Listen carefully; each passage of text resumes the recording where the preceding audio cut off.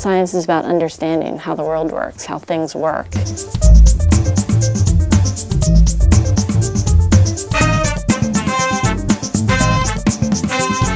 And the reason that we ask these questions is because we want to understand how systems work, and we want to understand it so that we can make better decisions. Many students that I end up interacting with in classes will have a gut feeling that, oh yeah, it's a good idea to have vegetation on the landscape to mitigate against water-related problems, or of course it seems like a bad thing to cut the forest down, but they don't necessarily understand why.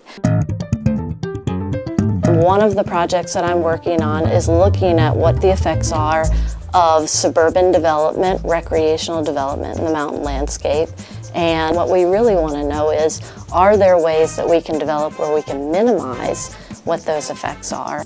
Through a combination of field studies and modeling studies is the approach that we're taking. We have long-term monitoring going on that we've been doing for about 8 years now. And we do it through simulation modeling, because we can use computer-based modeling to ask questions like, what would happen if the weather did look different? What would happen if we took those trees off and the soil were more susceptible to erosion? So we do it through coupling field studies and modeling studies. Typically what we want to understand in forest hydrology is, how can we manage the forest, extract timber from our forest, develop the forested landscape, but reduce the potential of that forest management to degrade our water resources. So it's definitely a big deal how clean our water is.